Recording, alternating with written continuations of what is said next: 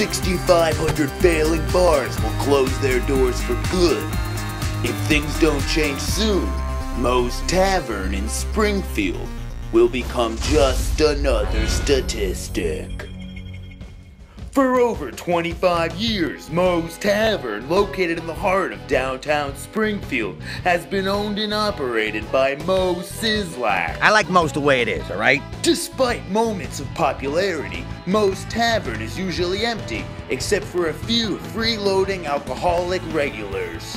My customers don't like themselves. With a cartoonishly unsanitary bar and millions of dollars in debt, Moe is left with no other option but to pull back the doors, bust open the books, and make the call for help to Bar Rescue.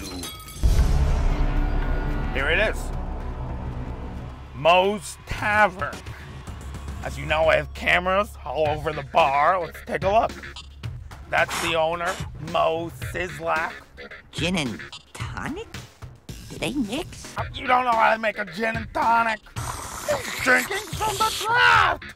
Oh, roaches. Oh, God. Oh, God. Oh, vomit. Oh. But there's a rat floating in my beer. Oh, God. Oh, what? Oh, it's a rat. Oh, that's disgusting.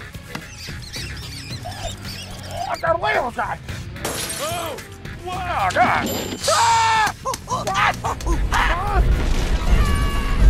God. I can't take anymore. I can't take it. I can't look at it. I can't look at it.